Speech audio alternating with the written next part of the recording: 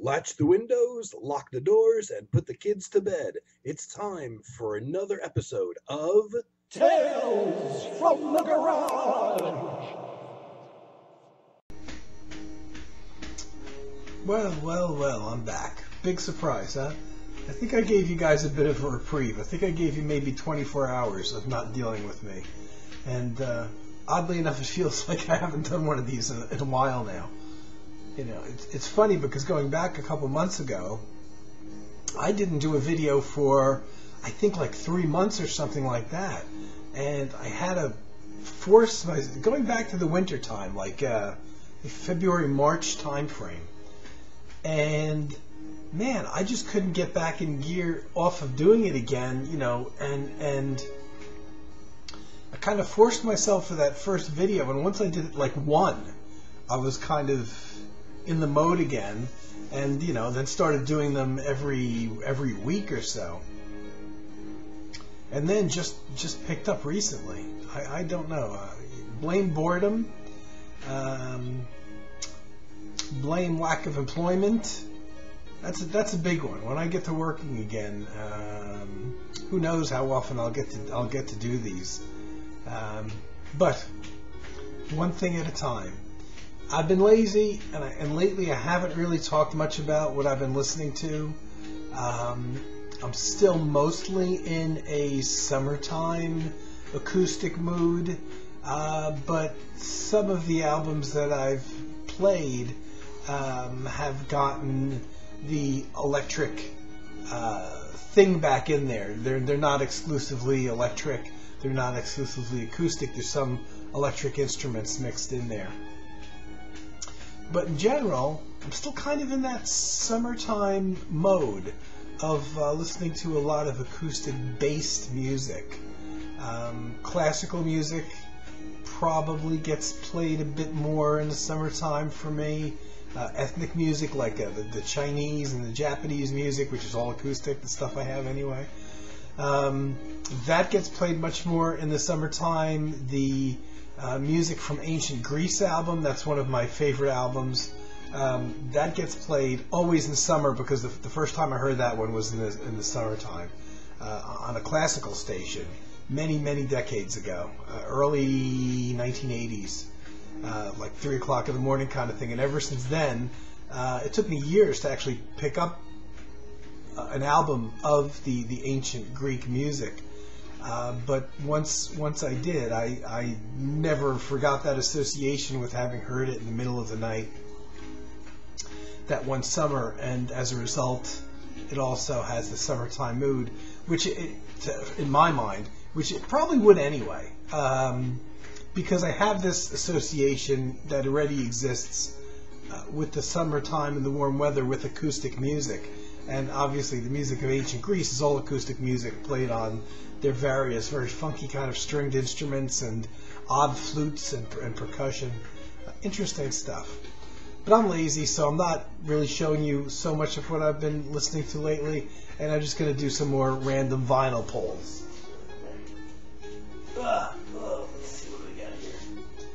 Well, it's a twofer. It's not an ECM. It's actually a Prestige record. One of the many twofers that I bought in the late 70s and early 80s. This one is a Miles Davis twofer. They repackaged all of his... this is on Prestige. His first label that he recorded for on a regular basis was Prestige Records in the 50s.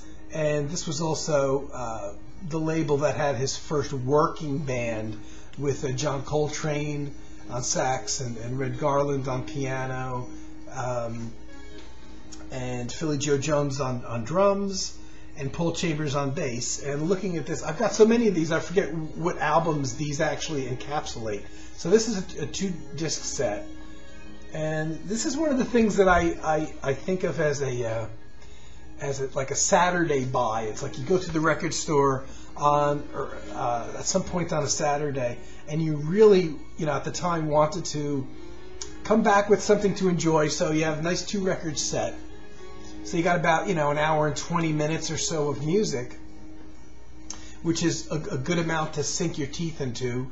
Obviously, much better than like a 40-minute album, and also better that you know it's a repackaging of old stuff, because as a result you get these liner notes to read. Now the print is a little bit bigger on this one than on many of the twofers I have, which means that there's less biographical information on there. Sometimes the print was so small you could spend an hour reading it if you didn't read through it fast. This is quite a lot bigger. So there's less information, but it's still notes by Ralph Gleason, and if you're a fan at all of mainstream jazz music from the 50s, 60s, or 70s, you definitely know Ralph Gleason's name as a jazz writer. And so, you know, it's got the historical information about what was going on. This is a repackaging of 2 albums, 2 complete albums, not like a compilation thing. 2 out of the 4 albums that this working quintet made for Prestige. These 2 were Cooking with the Miles Davis Quintet and Relaxing with the Miles Davis Quintet. So those 2 albums are represented here, and all the tracks were recorded in 2 different sessions in 1956. Wow, that's even before I was around. So January, May 56 and October of 56. Good stuff, great stuff. I highly recommend it. I have got this music in so many. This is the first permeation of these albums, the classic original Miles Davis Quintet with Red Garland and John Coltrane. This is my first purchase of them on vinyl. Later on, I got, I want to say I might have had the original Jazz Classics reissues of these when they put them out with the original album covers, the very 50s-ish style album covers. I may have these on vinyl. I can tell you I have these in a boxed set. Prestige, in the early CD era, in the late 1980s, Prestige Records put out a CD box set. I want to say, I'm going to show it in one of these videos, but I want to say it's 5 CDs, 6 CDs, I forget, of all of Miles Davis' work for the Prestige label. And, you know, came in an LP size box, booklet, and all the CDs. And I bought that thinking, well, now I've got all of Miles' work on Prestige, I don't really need to buy it again. But I'm such a sucker.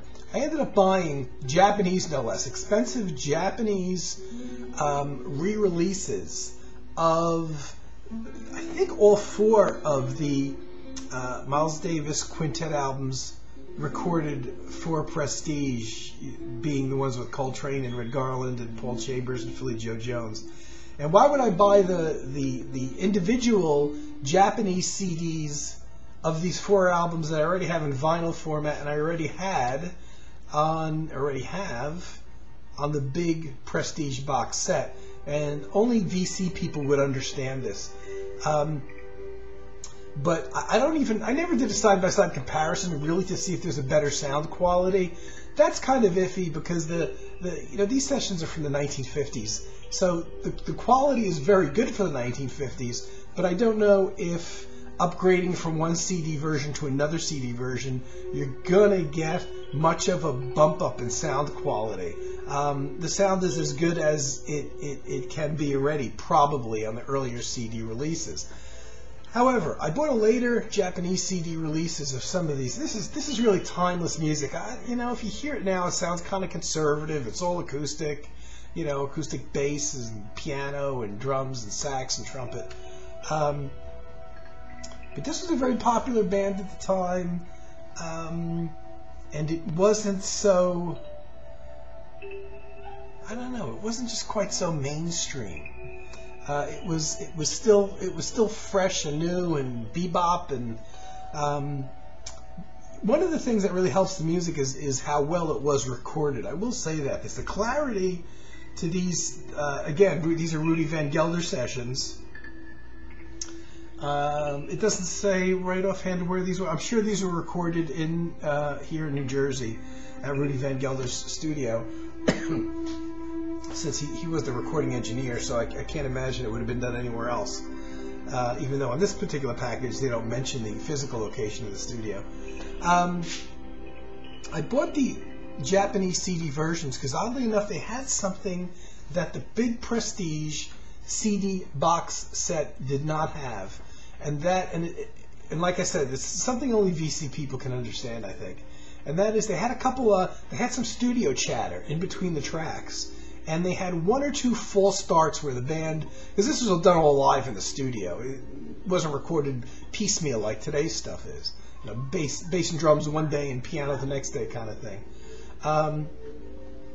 And the Japanese releases of these quintet albums had a little bit of studio chatter and a couple false starts where the band would start playing and it was the wrong tempo or something. Somebody started off on the wrong foot. Oh, I don't know if you can hear dogs barking in the background. See, it's only early evening now, not late evening, so people are out. The weather is not as hot, so people are maybe hanging outside a little bit more, and they're always walking their dogs around here anyway. But I ended up laying money out for these Japanese CD releases simply because of the studio chatter, one or two full starts where the band starts playing a tune for 16 or 17 seconds, and then they stop, and then they, something wasn't working, and they go and they do another take of it, and I just had to have that. So I'm a nut when it comes to this stuff. So how many different versions of this do I have? At very least 3. I want to say probably, and that's not even counting the other vinyl copies that I'm not sure that I have or not. I think I do have another vinyl version of these great quintet, Miles Davis quintet. Yeah, I actually like the earlier quintet. Yes, it was more mainstream and bebop. I prefer it to the later one with Herbie Hancock and Wayne Shorter, though both those guys are geniuses. I just prefer the first one, the Prestige stuff. To me, you can't go wrong with Miles on Prestige. Any other label that he recorded for, you have to kind of look out. There's some stuff that maybe isn't so great in there. Okay. Here we go. I'm back again. I'm picking up more vinyl. Oh, my God. Though it did dawn on me that I don't really buy vinyl anymore. So, doing these random picks, you're only going to really see my old collection stuff and really not things after like 1986. I bought very little vinyl after 1986. So eventually at some point I have to figure out how to integrate my overall collection, my CD collection, with these random picks. And that's a lot harder because I have so many CDs. And some of them are arranged by group. So I would know in advance if I'm going to an Oregon, the band Oregon, for instance, and I have all of their solo albums of all the members all together, I would know that I was picking out Oregon or a solo project from one of the members. And then I've got others where I've just got big plastic storage bins just full of CDs. I guess I could bring one out here and just kind of reach down in there. So I have to find a way to really integrate my post-1985 collection in. Oh, wow, here, I didn't even know this was back there. Here's one that I've been putting off buying on CD for ages, and I don't know why, because I love this album. And guess what? It's not a... Wow, 2 records in, we haven't picked out a Klaus Schulze or an ECM record yet. Chester and Lester. Man, do I love this. This is for guitar fans. Les Paul and Chet Atkins. Now, Chet Atkins is known more as a country guitarist, and so I didn't really pay much attention to him until I bought this album. They did 2 albums together. This one, when was this done? I want to say it was the 1970s.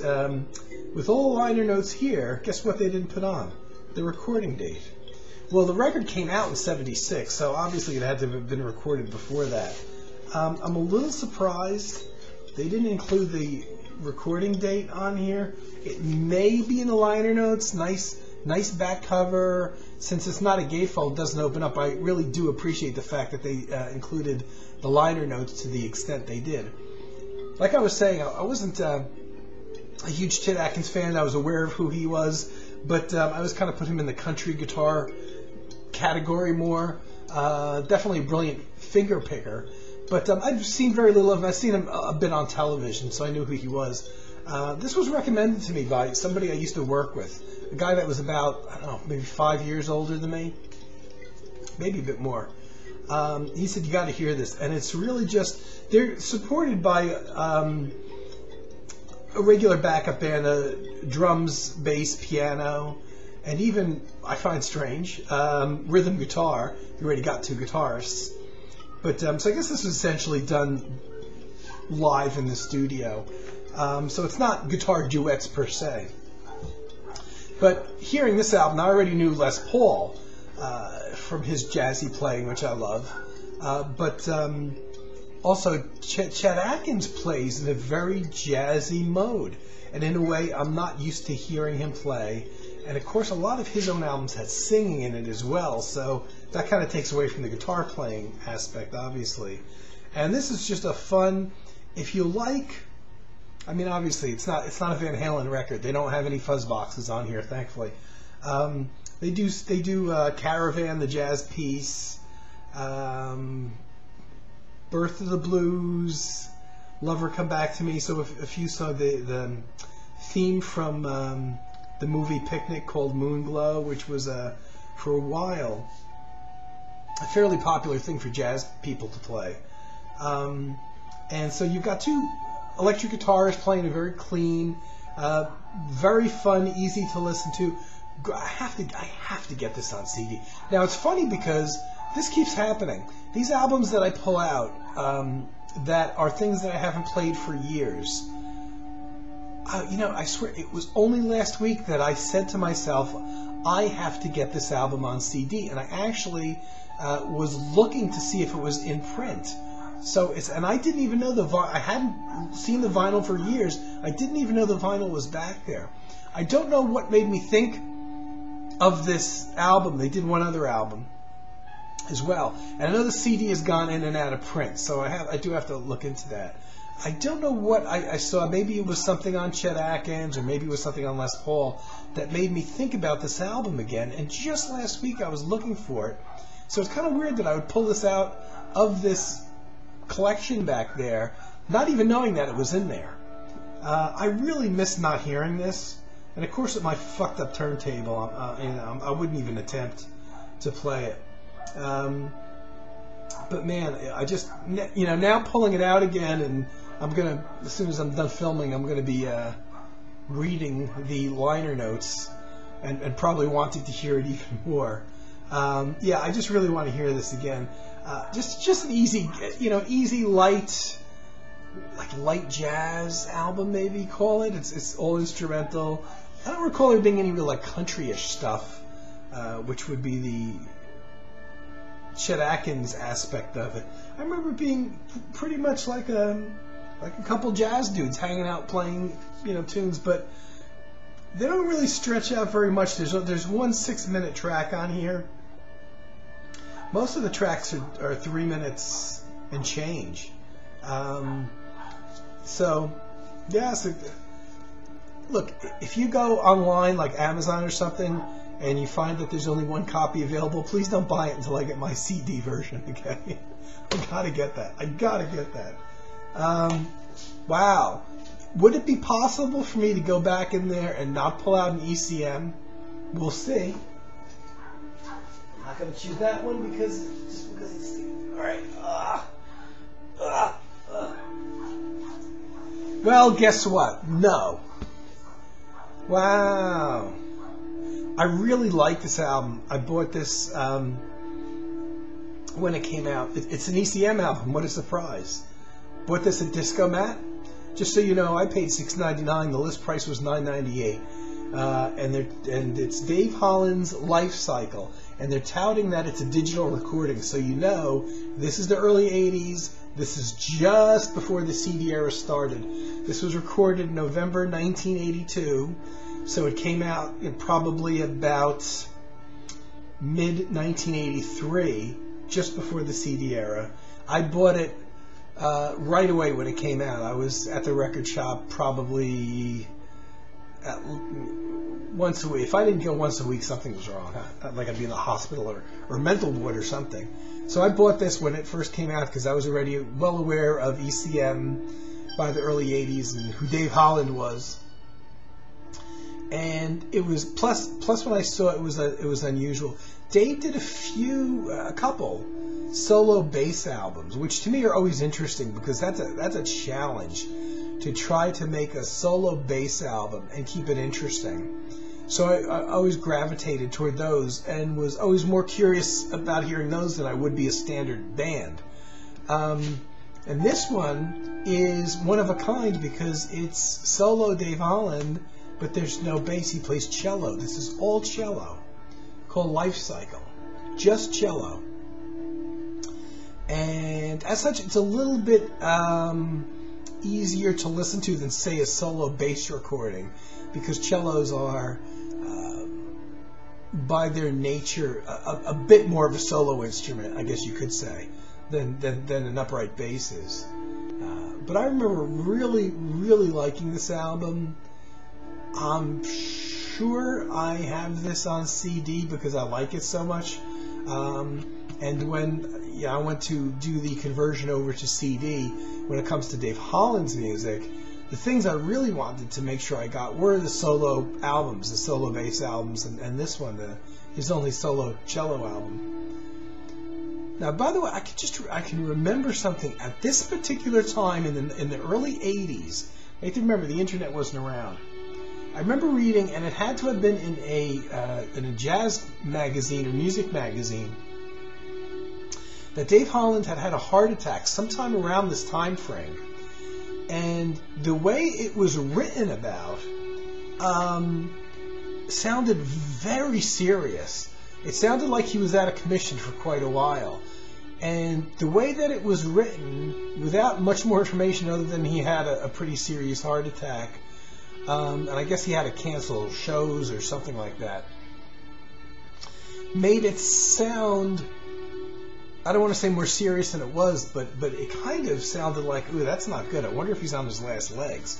So here it is, early 80s, and now we're in 2018, and Dave's still around, thankfully. I'm so thrilled. But every time I see a new album come out, or I read about a concert that Dave's playing with somebody or his band or whatever, it always brings me back to those days in the early 80s when I heard about his heart attack. And I would have never guessed that all these years later he would still be around after hearing about the severity of that heart attack. And then eventually I heard nothing else, but then I started seeing other albums coming out, because remember, there's no internet. No way to find this information out. So eventually, and it took probably a year or two or more after I heard that news to see something else of Dave Holland's coming out. And of course I wasn't so sure of the time frame of his heart attack, so even when that stuff came out, I'm like, well, gee, this might have been recorded before he had the heart attack, because I didn't know the exact date and the exact year. So it took really another couple of years of new releases still coming out that I was sure, okay, these had to have been done after his heart attack. And then, for him to resume touring again and everything was great news. And here we are, 2018, and he's still out there, which is just wonderful. And he's such a nice guy. If you ever see an interview with him, talented guy as well. I love these pictures. I don't know where these pictures were taken. I always thought like probably Central Park or something, but who knows? This could be Norway for all I know. Of Dave with his cello in a park in either like wintertime or autumn. Great photos, great black and white photos. Really enhanced the album. So without liner notes, because ECM never really did liner notes, they always had this that was nice to look at, gives you a vibe of the music. And once again now, like it's like everything I pulled out here, now I want to hear. And I can hear the Miles stuff. I'm real sure I have this on CD, and I got to pull that out. But I don't have the Chester and Lester yet. And I do want to hear this again. This is like I was saying, it's a wonderful car riding music because it's light, it's easy to get into, I could even play it around my dad, who's in his 90s, and you know, it wouldn't be something like he'd be like, "What the hell is that kind of thing?" You know? He'd actually like it, I'm sure. So I'm gonna leave it off here now with 3 albums. I thought one of these days, you know, I'm gonna be able to do one of these picks and not pull out an ECM album, but I guess that's not gonna happen yet. So thanks for those who watch these. I'm sorry with the frequency of which I'm doing these, and it's nearly impossible for people to keep up. But hey, so you know, if you watch it a week or a month later, it's out there, and you know, and who knows? There might be a time when I just am too busy or just too damn lazy to make them again for a while. So I'm putting them out now for the universe to absorb. Okay, guys, I'll be back. Who knows? I might end up filming another one of these today even, and keeping it for the archives for a day or two. Who knows? But I'll be back. Thank you, everyone, for watching.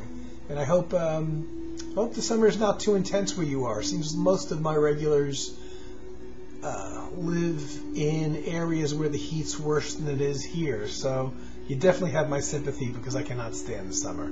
Okay, guys. Peace. I'll be back. Take care.